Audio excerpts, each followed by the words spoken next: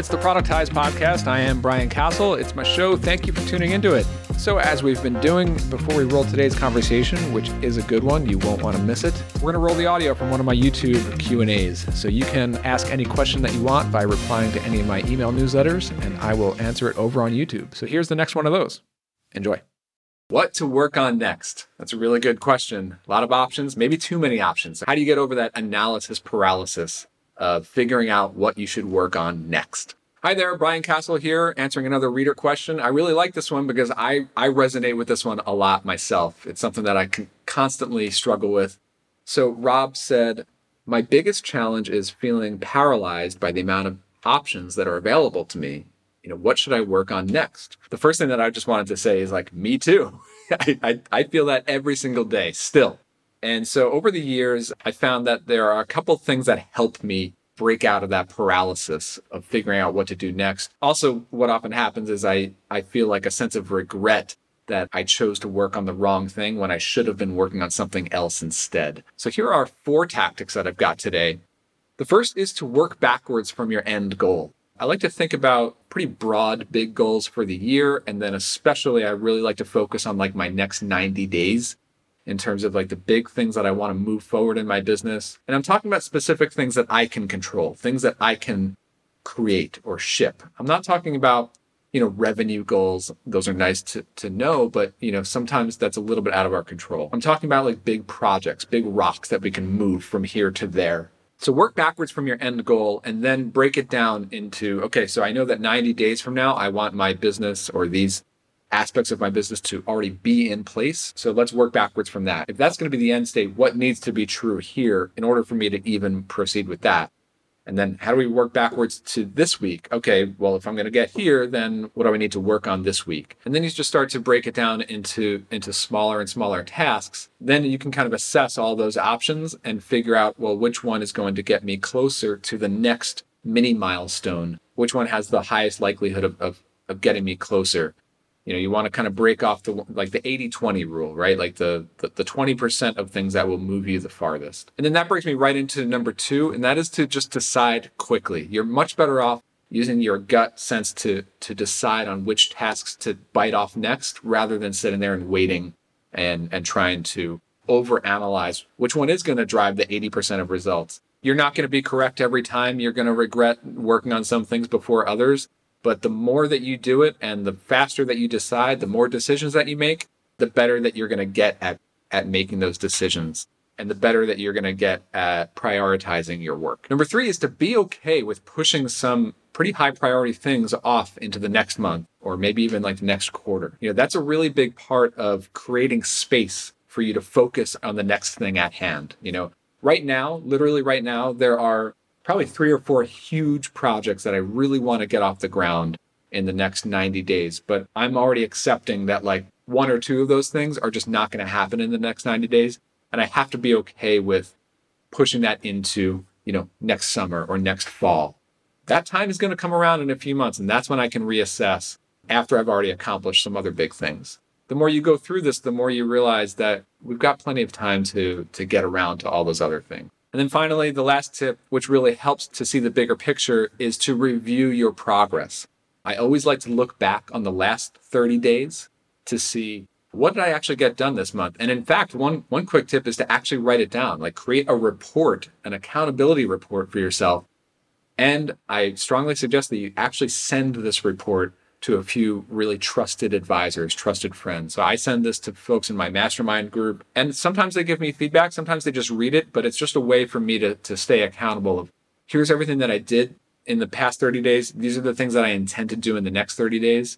And I can also look back on these little reports these monthly reports or updates that I send over time. And I can see, oh, wow, I actually accomplished a lot over the last 6 months, and getting into that practice starts to get yourself more comfortable with the idea of, wow, you can actually accomplish a whole lot in just 30 days. So then that gives you the mentality of it's okay to push some things to the next 30 days because we're going to focus on these right now. And by reviewing, you're becoming aware of your wins, but you're also becoming aware of when you're falling behind. That's what this review also helps to do is okay, you said that you were going to try to knock off these big items over the quarter. now we're at the end of that quarter and these things didn't get done. So why didn't they get done? Maybe you can start to reanalyze why you chose to make certain decisions. That helps because that's going to better inform your future decisions and when it comes to prioritizing what to do next. So I hope that helps. My best tip right now is to shut this off and just get to work on the next thing that you have on your list. That's like the best thing that you can do right now. No, really, shut it off and get to work right now. Today on the show, I'm talking to Marcin Chirowski. He's the founder of growthturn.com.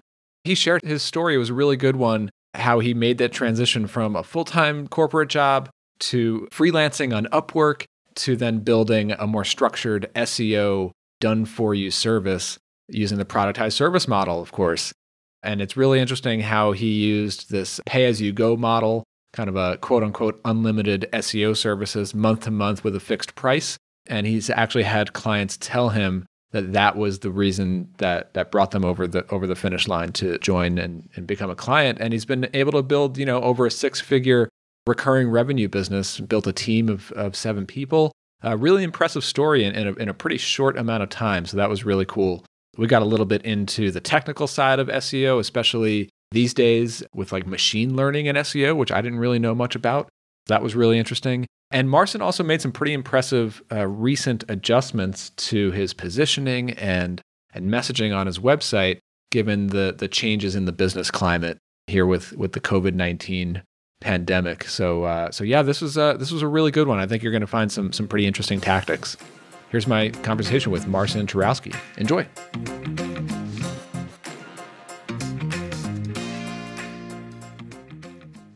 All right, I'm here with Marcin Chirowski from GrowthTurn. Marcin, how's it going? Hey, Brian. Thanks for having me. Thanks for having me on the call. Yeah, it's good. It's good. How are you, Brian? Doing good, doing good. We were just chatting before we went on air here. It's always interesting to hear where people are coming from, especially, right now to, here in like the middle of April 2020 when we're recording this. So where are you based right now? So I'm currently based in Poland, actually, but for many years I was based in London, actually, and then recently come back to here about like 2 years ago. So yeah, but most of my professional career I actually spent in London, just climbing the corporate ladder, as to say, and then finally quitting in 2017 to start the Productize business, and then what's called the Growth Turn, as a done for you SEO service for B2B SaaS and tech companies, actually. So yeah. Yeah, we will. We'll definitely dig into all of that, the SEO service with GrowthTurn. I got to say, it's kind of refreshing to be talking to someone. The listeners can't see this, but I'm seeing you on video, and I see you in the background. You don't have like a home or a home office behind you. You're actually somebody who's out of their home right now, which is like the first that I've seen in weeks. So this is great. Yeah. That's true. That's true. I mean, we do have a luxury of working from home and work remotely. I mean, the audience, we do appreciate that, especially nowadays when everybody seems to like half of the planet is forced to be working from home. But like, I was privileged enough to also have the co-working space available, which is how I'm calling you from that one at the moment. Very cool. So yeah, growthturn.com is your site and service, and it's essentially an SEO service from what I understand. But as you were telling me, and as I've seen you build over the last few months, or I guess it's been more than a few months you've been at this business. But why don't you tell us a little bit more about it? Like what makes your SEO service a little bit unique from, say, like a typical agency, and yeah, who are your best clients? Yeah, sure. And happy to share that. So, yeah, I mean, overall, I've been doing SEO for like, 14 years. So it's nothing new to me, essentially. So I've been doing that for since 2006, really. And then this whole thing started when I quit. It started, first of all, like started freelancing, and then quickly realized, okay, I'm just trading time for money. And then I've actually stumbled upon your course and started putting things in place to actually replace the freelancing income with the actual productized services. I'm just curious, like what kind of freelancing work were you doing? So like people would just say, I need help with SEO, and you kind of like work on their website a little bit. That's it. That's it. I mean, really, when I quit my corporate job, I needed to replace my income like straight away. I mean, I couldn't just kind of wander around. I had like mortgage to pay and then things like that. So I went on to put myself on Upwork and then essentially started freelancing for UK, US clients essentially. So that's sort of where I started as a sort of stepping stone. From then onwards, I started to think, okay, I mean, this is not going to be, good sustainable thing to do. I was just trading time for money, really. I'm sure you've heard this from a lot of people who are part of your, community. So I started looking, okay, how we can build this, and so it's a productized service. And then, of course, it's not that easy with SEO. I mean, there's so many things are changing in SEO. Every single year, something is changing. There's new tactics. Google is changing all the time. So a lot of like classical SEO agencies, they will just take on any client that come, and then they'll just ask them, okay, what do you guys need?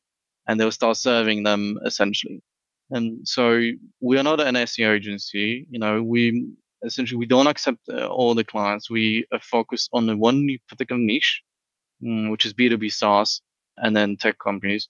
And then we productize the service in a way that's like in a unique way, essentially. So we put up the packages on a site, which is not a typical for any agency.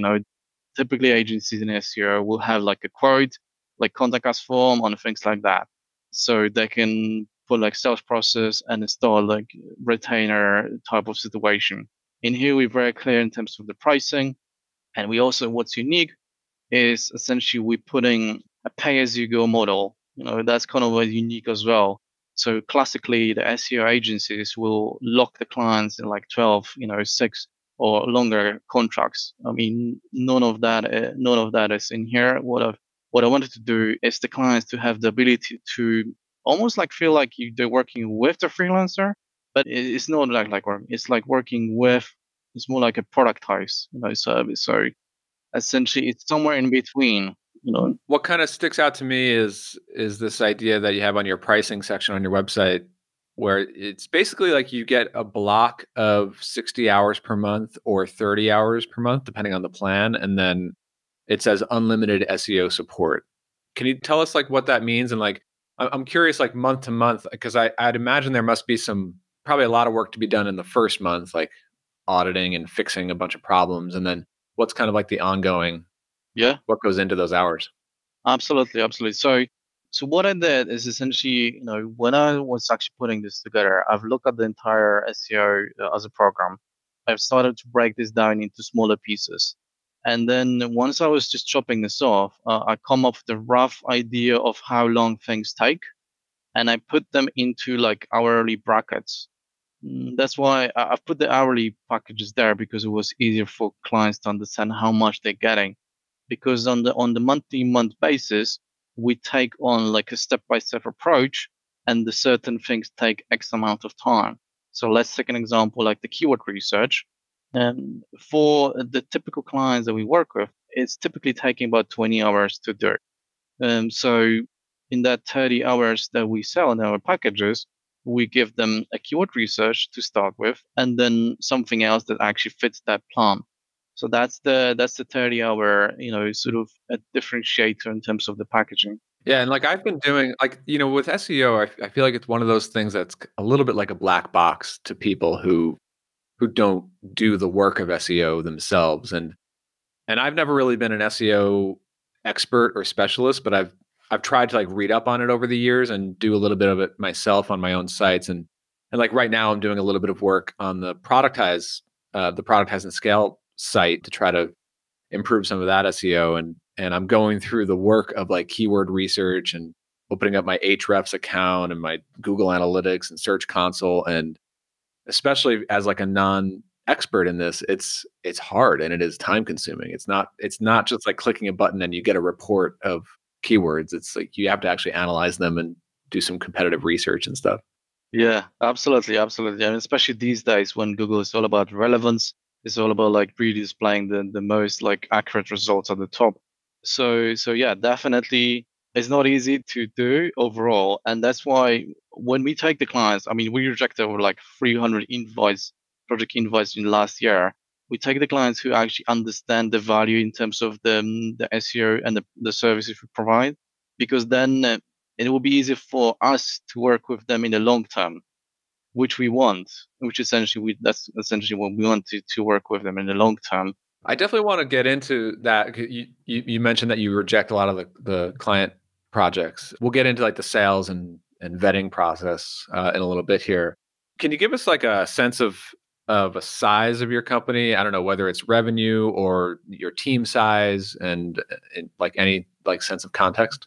Sure, sure. Yeah, sure. Happy to share that, of course. So, I mean, last year the business generated over 110 k US dollars, and in a peak month we did like 15K per month. And so, I mean, for most people, that are doing business, it's not that much, But for me, it's actually quite a big deal, as I managed to move away from the trading time for money, from the classical freelancing, and then I showed really to myself that actually build the business that's essentially beyond me. So yeah, that's kind of Absolutely. First of all, that's not a small amount of revenue, but still, as you're saying, it's to me that's always been the biggest win. It's not like the biggest win to me is not like some big exit or some big huge revenue number. It's the fact that you've proven that this model can work. Like you've proven that an ability to make any revenue at a recurring model that is not tied to your personal billable hours, and then that's like something that you've proven to yourself that you can build on and scale, right? yeah, absolutely. And then that was the whole point when I've actually joined the Productize community. This was my main goal, essentially to step away from trading time for money. When we talk at this time, the team is like seven. It's the seven of us, a fully remote team. I mean, the core SEO team it sort of consists of 5 people, essentially. So I'm still a lot connected to sort of the operations, but I'm trying to step away as much as possible. And then we've got a team leader who doing the day-to-day operations, so managing the team and then make sure the goals of the clients are achieved. Then we've got the manager and the outreach specialist, and then the support person, and there's my wife helping with the finances. So yeah, that's kind of the team size at this moment. Very nice, very nice. So my understanding is again like SEO is kind of like that black box of just trying to figure out like who's actually doing what. So you've got some managers who are in charge of like milestones and tracking everybody's tasks, but then you have kind of like some technicians who are more like in the analysis in the spreadsheets. Absolutely. So I've tried to structure the team like a pod almost. Like I mean I've heard a lot of that in the podcast that I was listening to, that people refer to as just creating the pods. So that's kind of what we're trying to do now. And then in this current state, almost like we have, if I feel like we have one pod, which we then need to go to the having a second, before we scale up and replicate this. That's interesting you bring that up with pods. It's something that I tried to do early on in audience ops. Like we do it to a certain extent where a single client gets a dedicated account manager and a writer and a copy editor and an assistant. They're basically communicating with the account manager, but on our end, we assign those 4 people to a client so that at least for that one client, those same 4 people do it week to week for a long time.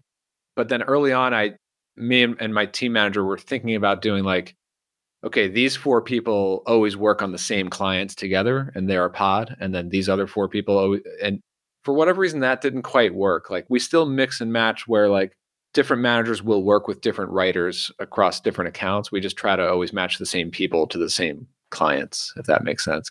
I think it's hard to manage individual people's workloads, so like we can add a client to pod A, but pod B, 2 of those people might have a lot of availability, and pod A, like some of them might already be full in terms of their personal hours. So Yeah. I mean, it's like business, it's never ends. I mean, the optimization and this kind of like rejiggling things never ends really, to be honest. So then thanks to the advice, definitely we'll take that on, because it's not perfect. I mean, I didn't figure out everything, from day one. So it's all like always kind of changing. yeah, for sure. But I mean, this is the kind of stuff, it's like boring to most of the world, but it's fascinating to me because it's like once you figure out these formulas of like people and roles and systems, it's like a formula that you can just replicate and grow and multiply. Yeah, definitely. That's definitely what I'm looking for, actually. So I'm curious about like the transition. You mentioned that you were doing some freelance work on Upwork, which I also think is a really great place to start. A lot of people kind of, I don't know, like frown upon Upwork or whatever. But when you're coming from a corporate job and you just need to get your very first clients, it's like it's a whole website full of clients. So, it's a good, definitely a good place to start. But like, how did you start to do that transition? Like, what were your very first steps to say, like, okay, I'm gonna, try to phase out the hourly stuff on Upwork and start to take the first steps to making this a real business? Yeah, absolutely. So, I mean, back in 2017, when I sort of finally decided to quit, I mean, it was quite scaring at the beginning, but really turned out to be one of the best decisions I've made. So then I turned into Upwork, like you say, for some people, it's not the best place to be around. I mean, but for me, it was the quickest way of actually, getting an income. After quitting the job, it was pretty much like came straight away because then just building up the profile there allowed me to actually get a quick stream of income. So that was why I've decided to go there and then sort of build up a profile from there. And then I quickly realized, that there was so much sort of work available, that I couldn't just do everything by myself. It was impossible. So I was literally trading time for money actually, and then I was raising the rates, up to certain certain points until the invoice stopped coming essentially, but they've been still coming. So at a certain point, I sort of realized, I mean, it cannot go on like this. Even though if I put the higher rate per hour, I'm still training the hours because it's just for the higher rate essentially. So that's why I sort of started looking around what's available in terms of like building this as a product, and then sort of that's why I sort of look at the possible ways of productizing this. I didn't have that word in my mind at the time. No, I didn't know what the productization is, but I was actually following you on the Bootstrap web and listening to you on the podcast there. And then I sort of heard at one of the podcasts that you're launching the course. And then on one of the iterations of the course, I actually went on. And then, I sort of started getting into the framework, like how you structure things. And then I started building the business around it. When did you start to like reach out to clients or work with clients that were not through Upwork? And how did you make those first connections? Yeah. So essentially, believe it or not, I still have clients coming from Upwork, so that's also interesting.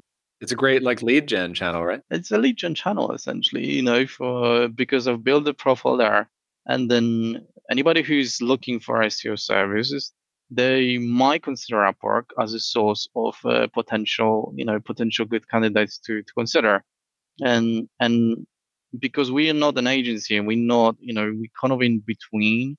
So when they see me up there, they often sort of reach out, and then we start to have a conversation, and then the sales process starts really from there. So believe it or not, there's still quite a lot of customers that coming to us these days are coming from Upwork, because they're huge. They actually get a really large presence on search engines. And then yeah, that's the way we actually get the most of the clients these days. Plus some of the connections I've built over time, some of the presence online, and then I did some speaking on the conferences and things like that. But then Hmm. it wasn't that successful to be turning into the clients as much as the platform itself, because then you show up on a conference, I did few of them, and then people really enjoy what you do, and then what you sort of tell them on the conference. But then at that time, most of these people who, go to the conference, they don't have the immediate need to buy your services. So when they actually do, they will turn up to places like Upwork or just straight Google it. Right. And now more recently, quite a few clients are going to places like Get Credo as well, from John, Yep. who's also a bit really good marketplace, for agencies and clients to come together, because these places are like a vetted place where the clients can see, the testimonials from past clients, and then can really sort of see you before before they start engaging with you. Yeah, I mean, what John Doherty has built over at Get Credo is really pretty cool. It's as you said, it's like I guess it's like a very curated marketplace, specifically, I think, specializing in SEO agencies. And yeah, that's been pretty solid. Just a minute to tell you about Process Kit. If your operation needs to become more efficient and more predictable so that your team never lets anything fall through the cracks, then it's time to implement Process Kit. Process Kit is process-driven project management software made for powering client services businesses. It's especially designed with Productized services in mind. Create powerful SOPs with built-in if this then that automations, and then use those processes to power all of your repeatable projects. Whether you're managing a pipeline of new clients onboarding to your service, or tracking weekly deliverables, sales proposals, marketing assets, or admin work, Process Kit is your team's place for getting it all done. But more importantly, done right. Use our powerful Zapier integration to hook Process Kit into all of your other systems. And if you'd like expert help with improving your processes and automations, ask about our Process Kit Implementer service. Request your free demo and trial at processkit.com. So, one thing that I noticed on your website, what I also love about it is that it's like very simple. It's basically like a one-page website. I think you have maybe 2 or 3 pages. Yeah. But the main thing is like, about us and I also really like your top headline here. That stuck out to me. It said, "Secure your business future with cost-efficient SEO that works." Like, I just like that idea of like secure your business future, and especially right now when everybody's business feels pretty insecure. Yeah. That just really kind of resonated right there. Thank you. I mean, this is one of the 2 main things I'm focusing on this year, really, to be honest. And then because the future is also uncertain, I've actually changed this headline very recently. And then previously it was saying grow your business with the SEO that works. But now I needed to adjust the messaging and then focus much more on saving cost versus making money. These days businesses will be looking much more to sustain their actual businesses, and then looking for cost efficient solutions essentially instead of growing in revenue. So I had to adjust the messaging, and then the same as saying to the clients as well, I need to adjust the messaging because of what's happening in the currently. That's really smart. I mean, I applaud you just making those changes so quickly. It's something that I've been thinking about. Like, how should I change my messaging? And especially over on Process Kit, which is a little bit more like a remote.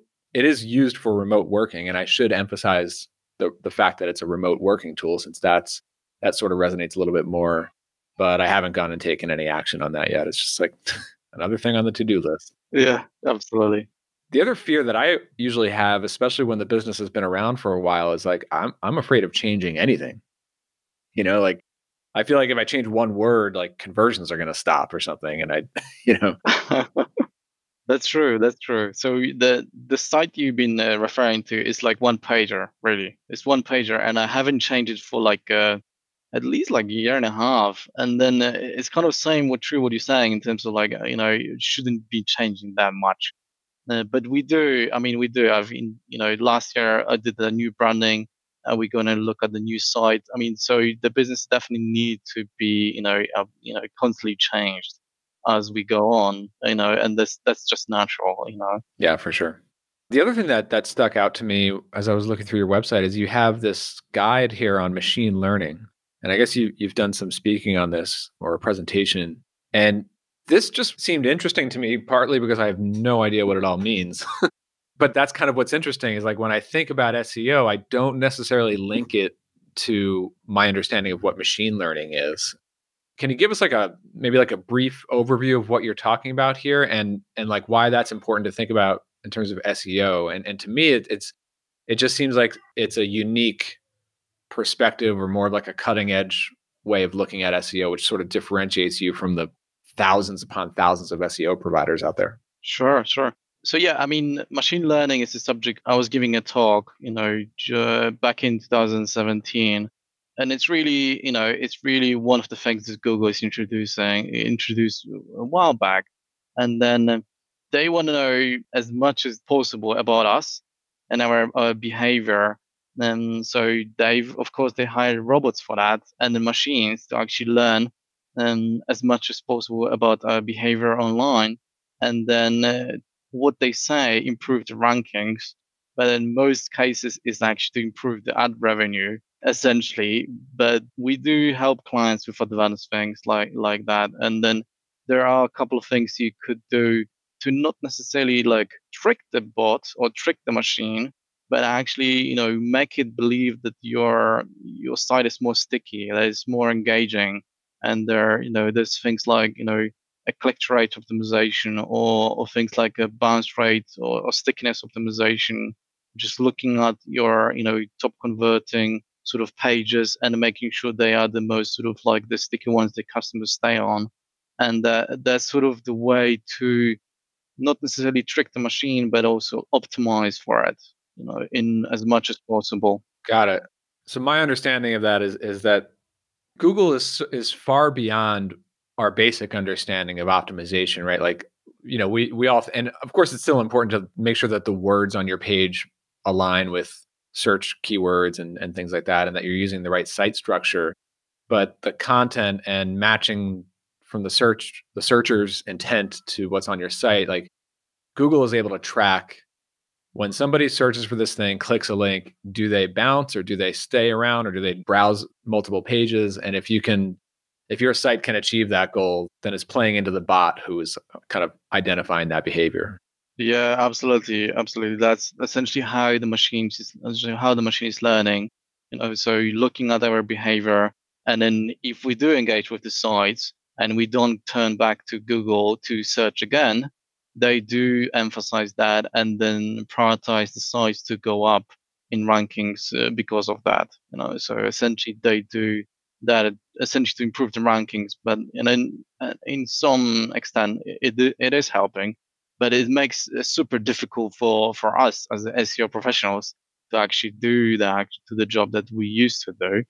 But so essentially we have a set of tactics, which do work and get a good result for the clients. But the industry is changing so fast, then it's just fascinating. Interesting. Let's talk a little bit more about your sales process. You mentioned that you get all these leads, whether they're from Upwork or from other channels, and you said that you reject some of them. Like, how do you go through and vet them? Like, what does the sales process look like? Sure. So I'm trying to simplify as much as possible the sales process. So after I got like initial contact from prospective clients, then the vetting really starts there, because essentially I need to see if they actually good fit for us. You can judge that. You can see it from straight away. Most of the companies we work are small and medium, SaaS companies in US, UK, or Western Europe. I mean, there's quite a big filter there actually. And then so we reject a lot of like sort of local shops or anything to do which doesn't just fit that niche essentially, because we not cater for them. So that's a large filter there. So local businesses that only serve a local area, you're not doing any sort of local SEO. No, no, no, no. Yeah. Otherwise, it wouldn't be productized services for the specific audience. It Yeah. will be And just local classical agents. SEO seems like a completely different game than That's it. like That's it. Just global. completely the whole thing. So there might be services which do cater for the local specific or e-commerce. Let's say they focus on just e-commerce SEO, and it's perfectly fine, because then we just pick the different niche, and that's essentially like a bit large filter that we've applied in here. And that's sort of the starting of the vetting process starts there, essentially by defining the audience that we serve. So that's the starting process. And then once I do have I typically start with the call. Actually the entire sales process is online. So if you imagine, then like I'm not even, my English is my second language, and I'm trying to sell expensive product online without even seeing the person, without being actually shaking a hand, without physically seeing them. So as you can imagine, the sales process needs to be really good, and then the connection between the person who's selling the service and then who's trying to buy the service needs to be really as much human as possible. So I'm not trying to force anything on people, like trying to any salesy tactics, anything like that. I'm just trying to be as as friendly as possible, and then at the same time selling the services, presenting them, showing the results. When you say it's like all online, like, so I see on your website there's like a consultation form. They fill that out. Sorry, actually that goes to your Calendly. That's it. And then so you do have like a call, like a Zoom call Like a or whatever call. with them. Yeah, that's it. That's it. I use Zoom for the initial course and all the other course afterwards, essentially. So, um, typically I jump on the call with the person, and then we see if it's a good fit. Then we pretty much see instantly. And then it's really sort of like. Are you looking for anything like on their website? Like, do you do any sort of like pre-audit to see like, okay, there are things that we know we could fix on their website? Yeah, absolutely. So we've got all the tools that essentially can tell us pretty much anything about the website. These days, all the SEO people, they have professional tools that you can just take any website and just plug it in, and you will know it within like 5 minutes if it's a good or not. So that's definitely sort of part of the vetting process to see if we can actually help them. Mm-hmm. Yeah. So then after the initial call, pretty much I have some most like a standard like proposal, sort of, but it's not so much a custom proposal. They're classical agencies will send you like sort of customized proposal. In my proposal is more, it is there because there are expensive services. I could just put like a buy now button online. Yes, I could. But then I mean, it might be wrong as well. Then I'm just thinking when they have something physical, like Yeah. to show to the boss or to show to somebody else to forward, hey, these guys are real, then it sort of more verifies that it's go ahead. So I got one client, for example, and also the other thing is that the pay as you go model. That's it's one of the key in here because I've got one client from Barcelona. They do chatbots, and then essentially after the sales process, he told me your pay-as-you-go model is just made so much easier for us to make a decision because we didn't need to commit. It was just so simple to try. Yeah, that's great. Yeah, And I like the point there about having like a PDF, or is it a PDF, the proposal? it is. Yeah, it is. Yeah, that's really cool because like, yeah, it's easy to have a buy now button on the website, but I've run into that so many times where I talk to a person on a sales call and they're like, okay, let me run it by my boss or let me run it by my business partner. And they just need something to show them, to give them like kind of like a rundown so that they don't have to like explain everything that we talked about. Yeah. Yeah, that could be very, very helpful. Yeah, and that's really the whole process. And then we just have a simple ready to go ahead, at the end, and then we start the onboarding. We start the onboarding process afterwards once they decide to go ahead. And then when you go into onboarding, so somebody has signed up, paid for their first month, what happens then? Like, do you hand it off to your team and they do the kickoff call and things like that? So yeah, and then once we start onboarding, I try to involve the team as much as possible. So yeah, definitely. I mean, but I still need to be there because I was quote unquote the salesperson and then the founder. So at this very moment, we at this stage where it's sort of like it's still small. It's not like a huge SEO agencies with like account manager upon account manager. So that's why we haven't yet like built like a massive structure. So in some ways, I still need to be quite close to customers when it comes to actually the communication side of things. But yes, I definitely want to get as much as people in place after the sales process is done. Very cool. Very cool. So what have you sort of learned? Like I know that you made that transition from kind of general like hourly billing into building a team and making this a recurring, fixed rate, monthly service. And that's pretty awesome. Like what else have you learned maybe in terms of like your operations, like an aha moment that just kind of clicked and made things easier for you? Yeah, yeah, absolutely. That's a good question. I mean, there was so many things. There's so many things. Like on a daily basis, there's something new coming up. Right. I think the biggest things that I'm, focusing on right now is systems really. That's huge for me. And then I'm trying as much as possible to put things in place. And then working on that, it was a big sort of aha moment for me in terms of like scaling and then the whole thing, and then making sure that the things work beyond me essentially. So it's not perfect, and I'm assuming it's never going to be perfect because of the nature of things and how quickly they change, essentially. But then I'm trying to as much as to productize this. So what I did essentially, I've mapped out the entire service, mapped out the entire service delivery, and I call this the GT method, from the growth term.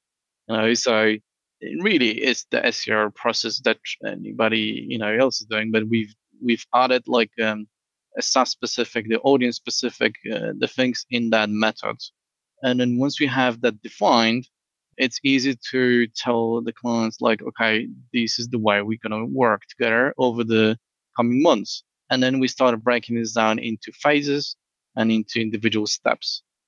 So that I was mean, I think you nailed it. Like the whole idea is to take what you do and turn it into your own methodology and document it so that you yourself don't need to be the person doing it, and it makes it a more predictable delivery for the client. And the client doesn't need to even make the decisions.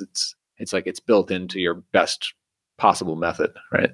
Yeah, yeah, that's it. I mean, that's the way we're trying to go. Of course, there's a lot of customization and variables in SEO, but then as they come, we try to move them back to the actual methods that we operate in. So let's say the clients they need more content. For most of the clients they will be needing the content to actually run their SEO. So we've got the parts of the method is actually finding what sort of content types we should be producing. There's things like pillar pages or the content hubs, and then we've got predefined sort of like procedures of how to research those and how to put those sort of analysis together.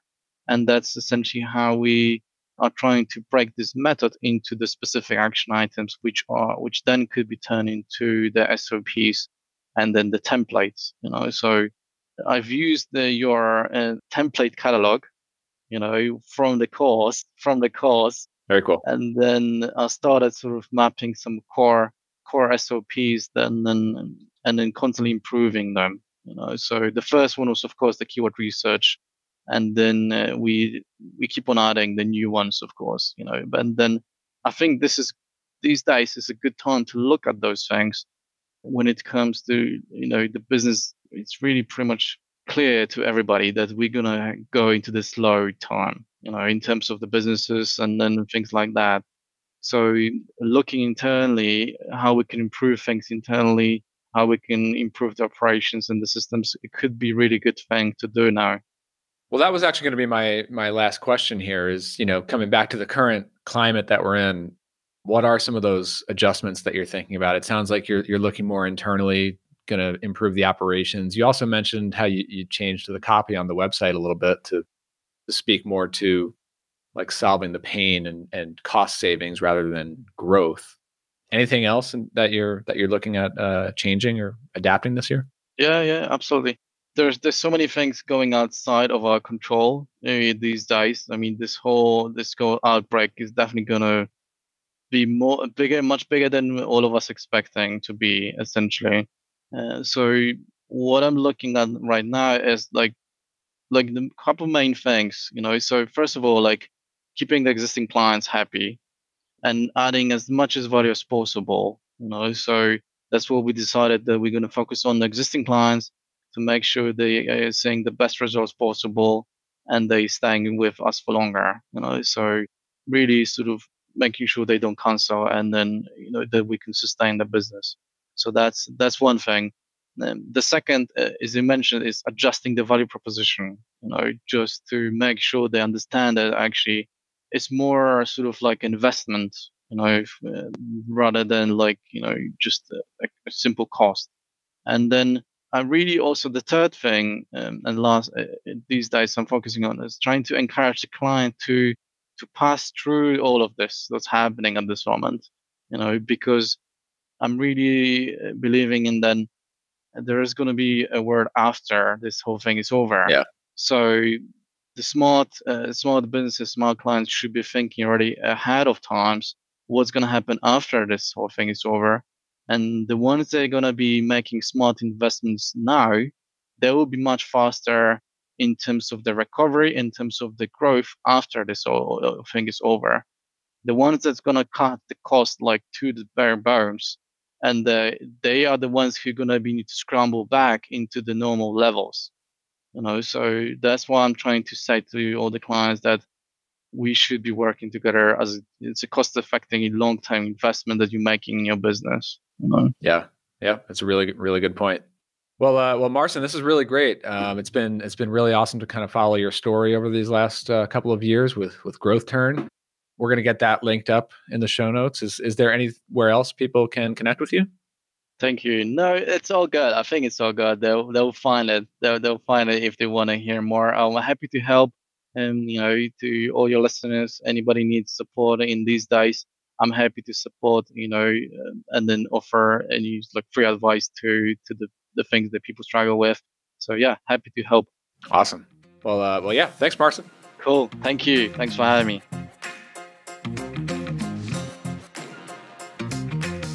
All right. Did that give you something to think about? If it did, let me know on Twitter. I'm at CastJam. If you want to find show notes on this or any of the other episodes, or my weekly newsletter with new content, head over to productizeandscale.com. Now, if you haven't already, a 5-star review in iTunes, that would go a long way to helping other folks find the show. Thanks for tuning in. I'll see you next time.